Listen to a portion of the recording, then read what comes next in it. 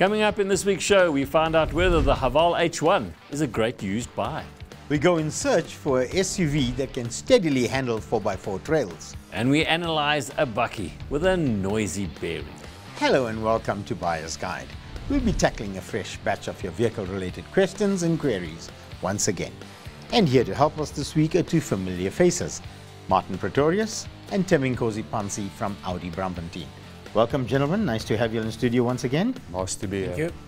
And remember, if you like the panel's advice, you can send us an email to buyersguide@ignitiontv.co.za.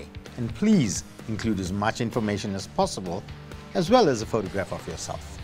Okay, guys, we're going to kick off things with a question from Winslow, who comes from Cape Town. And he's 30 years old. With a monthly budget of 3,000 to 4,000 Rand, he'd like to get into a fuel-efficient vehicle for the daily runaround, the Volkswagen Polo TSI being the first preference. He's also open to other suggestions, except for Suzuki branded vehicles. Now, I don't know why he... Okay, let's move on to the next question then. Next question then. But, okay, Martin, let's go with you. Polo TSI. First of all, it's wrong about Suzuki, but let's set that aside. Yeah. Polo TSI, I wouldn't recommend, for the simple reason it's a very high-risk car in terms of theft, and there are question marks about them as they age. Reliability issues. Cost of maintenance. Cost so of forth. maintenance. So if not a Suzuki and not a Polo, I'd say in that case, rather look at 2021, 2022. You can actually get a Fiesta, Ford Fiesta 1-litre turbo EcoBoost in that price range as well. Or even a newer Figo, one of the run-out models. Teminkosi, you're nodding your head in agreement. Yeah, no, there's nothing wrong with the Polo TSI. But then I'll also throw in the Kia Rio 1.2 in that sort of a price range, because you're looking at the car for like 180,000 Rand or so here. Yeah. Though I won't rule out the Suzuki, but we'll park it aside, as Martin have mentioned. I know we talk a lot about Suzuki in this show simply because it's a good, strong brand. Yeah, Hyundai i20 as well is another option you can look at, as well as the Haval H1. So there's a bit of a scope in that price range. But as I said, for a VW Polo, it will have a bit of a mileage. Yeah, I looked online for, in that budget of like 180, 200,000 Rand, because that's what 3,000 to 4,000 Rand is going to buy you. Correct. Now, he didn't want Suzuki, so I'd say, okay, forget Suzuki. Have a look at the Toyota Starlet, because that's not a Suzuki. Absolutely. Yes. Is that a Suzuki? I had that in mind. It doesn't have the Suzuki badge. But you can get a Starlet, I looked online, so you're getting something that's like 2021 model, 2022 models, with very low mileage, very reliable, very fuel efficient, and slightly more, a better package than a TSI Polo. But there again, spacious as well. Yeah, the space is there. You know, there again, you said Toyota. Yeah. You said Polo. Those two vehicles fall in the same category of the high-risk vehicle. So then buy a Suzuki Baleno. Yeah, buy a Suzuki Baleno. But I'm just pointing out that the Toyota Starlet is going to be just as high risk as the Polo. Sure. So if you want to keep away from all of that, he should look at, like you suggested, the Korean brands. Yeah. i20, Kia Rio. Even what Martin said there about the Ford Figo. Yes, the Ford Figo. Those last Figos were really, really, really nice cars. Yeah, they run out. Like Adam always says, everything's found, all the problems are sorted. It's the best it's the best car to buy. Quite potent as well. I mean, It's a little 1.5 litre, 3-cylinder, non-turbocharged, simple engine. Yeah. It doesn't really give any issues. Well, there we go. We've given a lot of options, and I think it's great advice. I think he's confused. I think Winslow is now confused. Okay, Ian has his eyes set on the 2021 model Haval H1 with 15,000 kilometers on the clock at a cost of 195,000 Rand. He wants to know more about the reliability of the vehicle and if there are any inherent faults he should be aware of. He's also open to the, wait for it guys, Suzuki Swift, Hyundai i20, Kia Rio, and vehicles in the Honda range. He's aware that the vehicles aforementioned will have a higher mileage. With his budget of under 200,000 Rand, which would be the best buy? So the Haval H1, I think, is most probably in that segment, just like our previous question, really a good car to have a look at, because the Chinese brands have brought out cars with a lot of spec and tech in them. So you're getting a lot of bang for your buck. It's a really good car to go and have a look at. What do you think, Teminkosi? No, spot on. I mean, that H1 manual is a compact, nice crossover vehicle. It's got the spec, as you've mentioned. And Haval is also doing very well at the moment. So there's a lot of Havals out there. That means that there's a lot of parts components that are available. So you don't have to sit with the stress that, oh, okay, I'm buying a car and it's not popular in the country and the parts are going to be an issue, or servicing the car is going to be an issue. Yeah. Everything is tech-savvy on these vehicles, as small as they are, and it's really, really value for money. So I'll definitely look at the Haval H1, but other options are also good. Our favorite here in the show, Suzuki Swift. Absolutely nothing wrong with that vehicle. So similar to Winslow, Ian has got some good options to look at, but H1 definitely is a vehicle to go. Well, some background on the H1. It's basically an older Toyota underneath with Mitsubishi mechanicals. So it's got a nice combination of a solid body and solid mechanicals as well. They do last a long time. They're uncomplicated. They're well proven. You can't really go wrong with an H1. So it's like so if Ian likes it, by all means go ahead. Just one thing to watch out for is the boot space is extremely limited. yes. Very, He's also very, looking at very, a Suzuki very small. Swift, Yeah, which you can get a block of battery in the back of that car. Yeah. Yeah, well, the Suzuki's boot is bigger than the Yeah, H1. Suzuki's boot bigger than the block of butter. So that's the only downside, literally, with the H1. I've driven them extensively in the past, and even in previous iterations as well, like a M4 and Florid form. Yeah. So I've known them for years. They do last. They run pretty much forever with minimal issues and low maintenance. Not terribly light on fuel, but inexpensive to maintain, and that kind of offsets the slightly higher fuel consumption. Yeah. So you can't go wrong with So, that. I mean, But I think it's a car that we don't mention much on the show, Yeah. and maybe it should be mentioned a bit more because it's a good value option, and it does come with a bit more spec inside. Yes. So when you're in the vehicle, you get a lot more features in it than you would get with something like a Suzuki Swift or a basic i20 or an i10 or something along those lines. Also, it's got that urban and gravel road sort of look vehicle because it's got a slightly higher ground Slightly clearance. higher off the ground. So you've got both urban drive and, of course, off-road a bit. Of course, not 4x4ing, but just off-road. It's got those capabilities. So it's a very nice, compact crossover vehicle. Value for money, as Martin have mentioned, in terms of maintaining it. So it's definitely a buy. it's a solid choice. I also think, guys, we will need to stop saying, oh, the Chinese vehicle's got a bad rep, the Chinese vehicle. I Yeah. think that's done and dusted now. Yeah. We should treat it like any other Fully agree.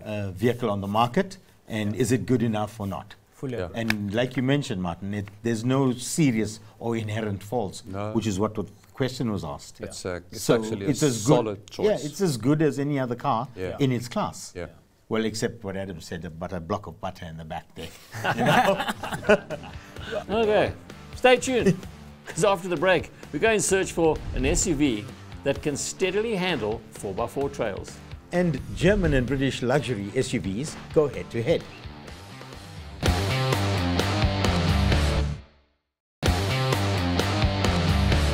You're watching Buyer's Guide, and if you just joined us, welcome to this week's show. Adele hails from Pietermaritzburg and is in search for a reliable and good-looking SUV that can handle the 4x4 trails at the Kruger National Park. Adele has recently come across a 2018 Jaguar E-Pace and is wondering if it is worth buying. She is thinking of purchasing the vehicle and taking the warranty extension. Do you think that would make good financial sense? Okay, we'll let you know now. The Beijing X55 also caught Adele's attention and was impressed with how good it looked. Although the brand hasn't yet proven itself, is this worth giving them a chance?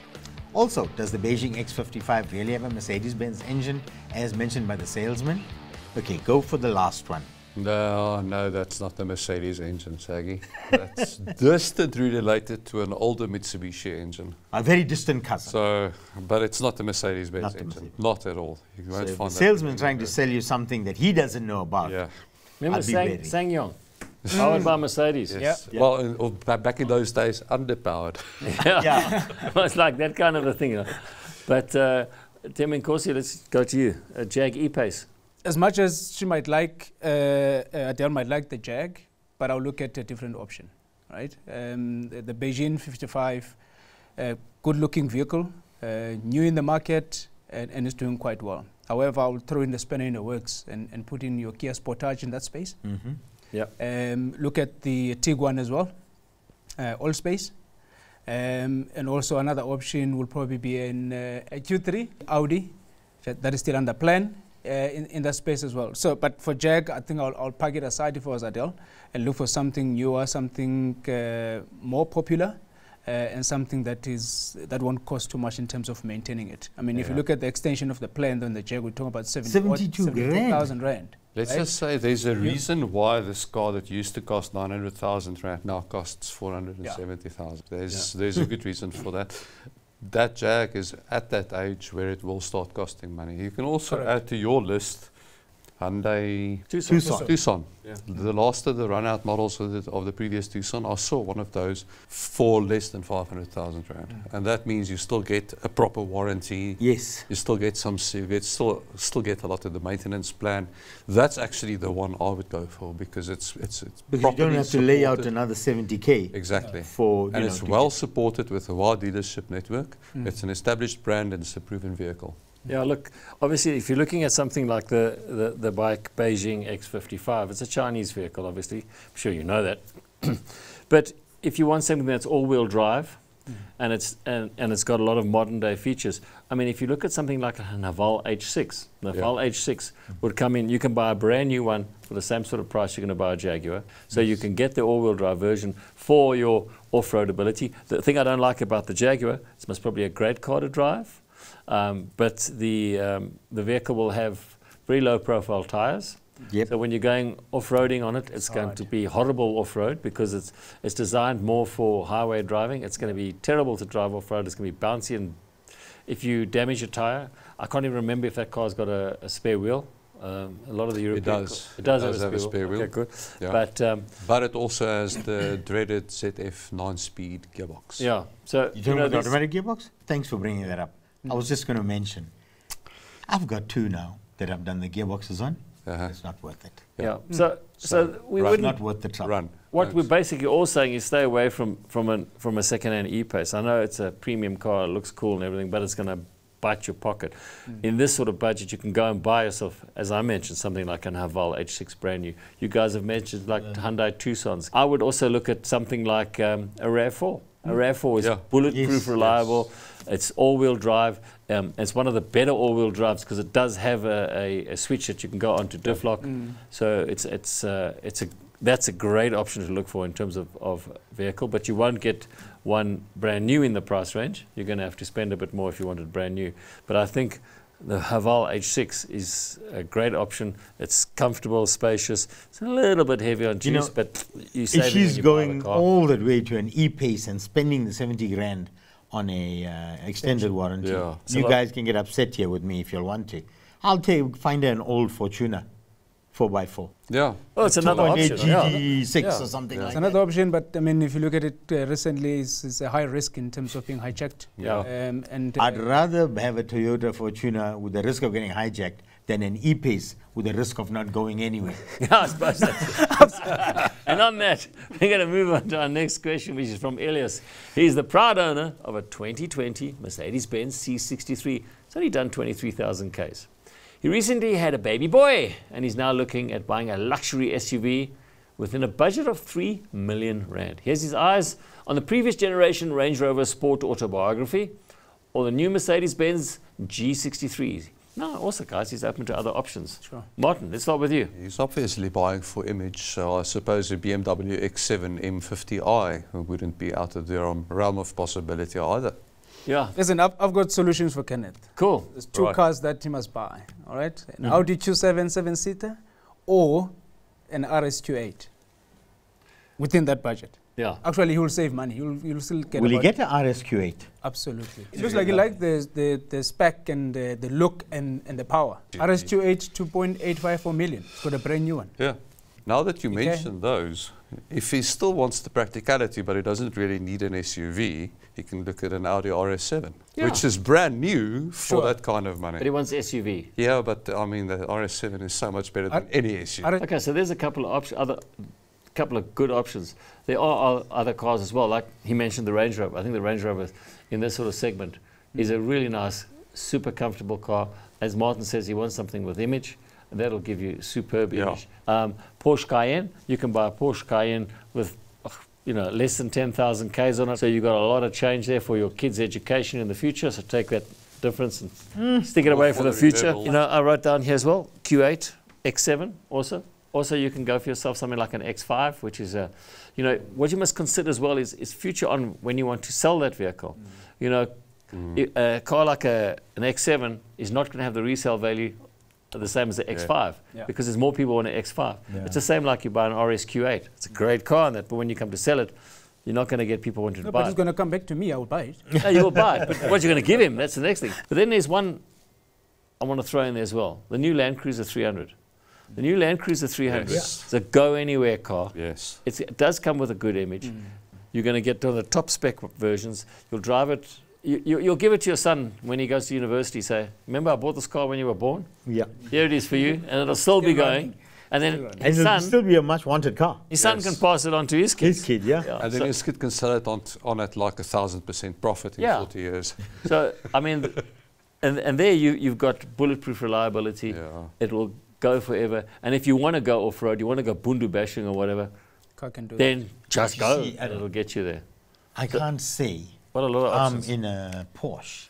I'm going to say tell you when I come to your braai, I'm driving my Toyota, man. It's parked outside. This is South Africa. Land Cruiser is boss here. Oh, yeah. 100%. Yeah. I mean, a Land Cruiser Land must probably Cruiser have the is same the boss. credibility as all the other vehicles. Exactly. Even more. You know. So, there's a great bunch of options for you. And Spend go your 3 million money. rand wisely. And if you want to buy an Audi, you know where Tembinkosi is, Bromfontein. Give it a shot. Stay tuned because after the break, when we return, we analyze a Chevrolet bakkie with a noisy bearing. And we help a viewer who wants to trade in his BMW for a used Mini Cooper.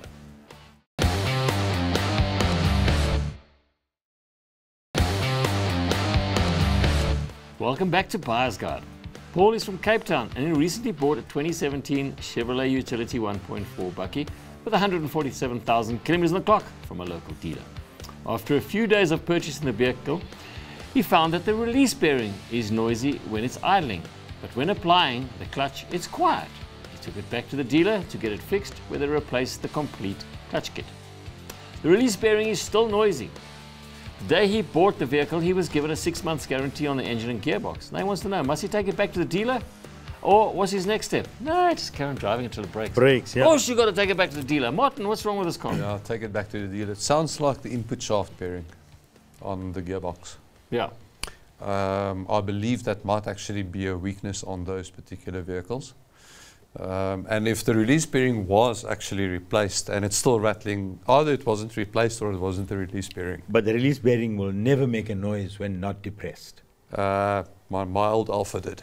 So Well, we're talking about Opel Chevy bakkie here. So We're not talking about crap. Generally what happens is if you have a release bearing noise, it will be when you put your foot on the clutch, because when you put your foot on the clutch, there's activate. stress on the bearing, and that's when the bearing will make a noise. When you take your foot off the clutch, as Segi says, it should be free of the pressure plate. In other words, it's not moving and shouldn't make a noise. So when you put your foot on the clutch And the noise goes and away. the noise goes away, what you're doing is you're disengaging your gearbox from the engine, so your gearbox stops turning. So your gearbox So is when the you noise. release your foot off the clutch, the gearbox now turns, so now you're hearing a noise, which means it's coming from inside the gearbox, as Martin said. So it's a failure of a bearing inside the gearbox.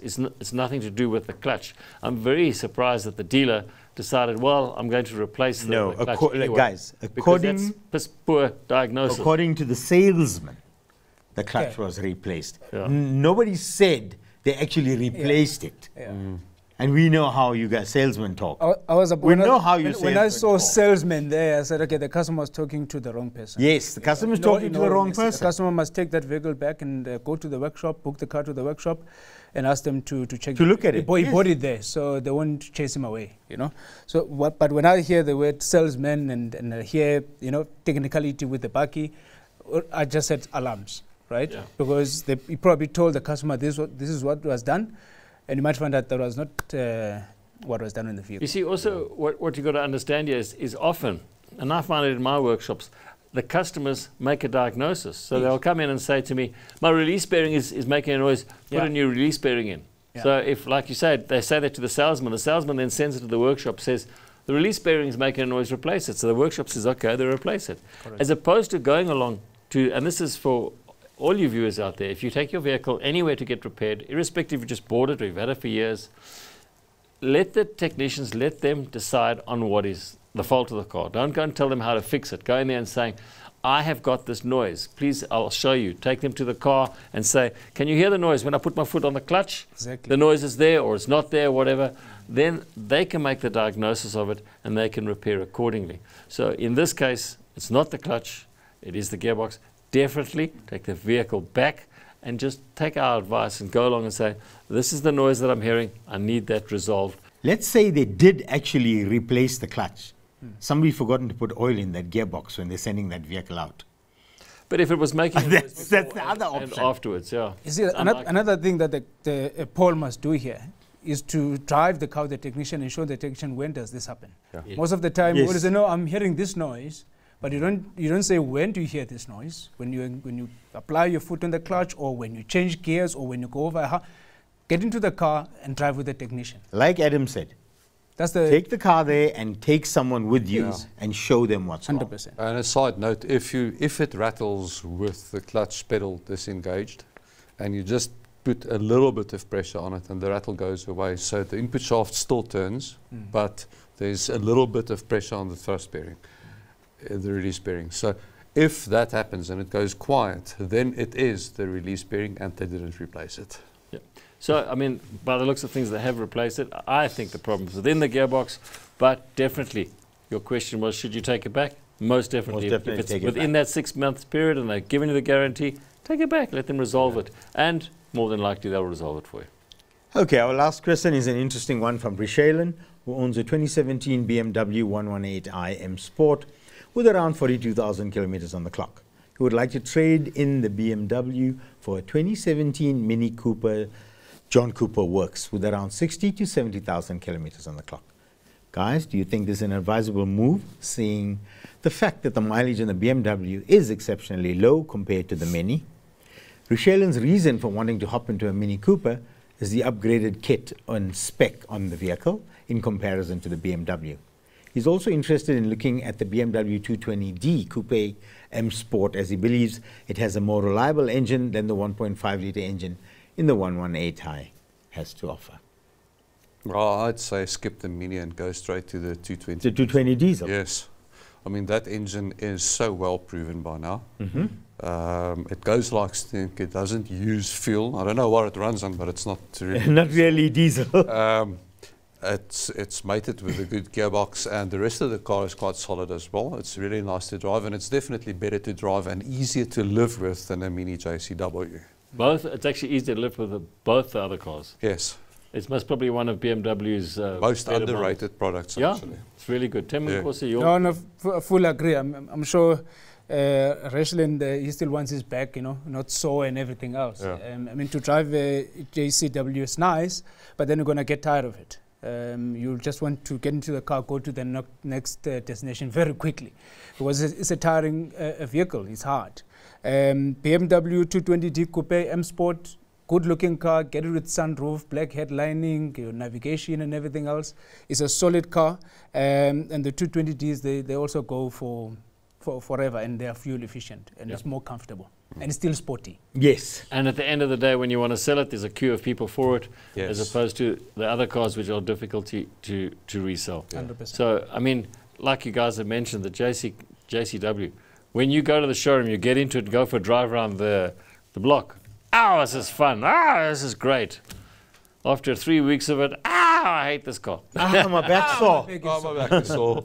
Yeah, buy a 220d, you get more, because they've got plenty of power. Yeah. And like you say, they run on the smell of an oil rig. Yeah. Look, this 118, this 118 he has, it's not a terrible car. It's not an unreliable engine. It's just a bit lacking, I think, just for bland. a car like that. It's just a, yeah. It's there. Yeah. Well, and just like that, we've come to the end of another episode. Martin and Tim Makosi, as always, pleasure to have you guys in the studio with all the great advice you're giving to our viewers. Thank you very much.